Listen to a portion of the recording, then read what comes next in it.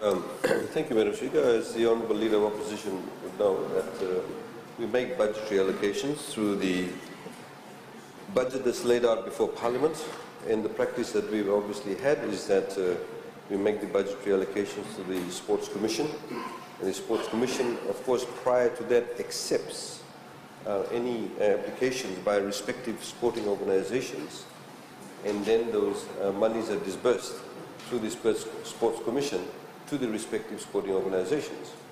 The Honourable Leader of Opposition is absolutely correct that rugby has not just the largest following in respect of people who play rugby, but also in respect of the fans.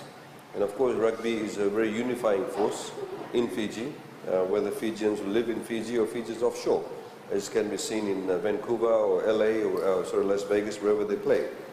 So adequate funding, of course, has been provided over a number of years, Madam Speaker, to the Fiji Rugby Union whenever the need has arisen, including, for example, our successful bid at the Olympics, where we won the gold medal.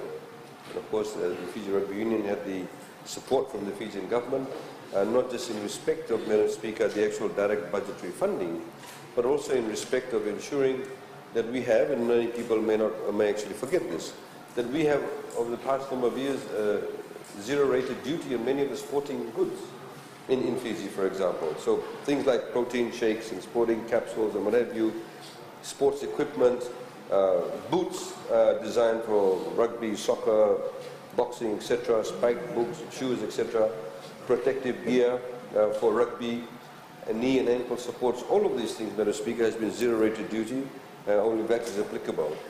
So it's a combination of ways that we are able to assist. And of course, if Fiji is successful in its bid, of course we will support it, because it's not just for the fact that we want to only support rugby, but it's also because enormous positive dollar implications for us, because it again positions us as a sporting destination, which we have been building up through other means too. Thank you, Mr. Speaker.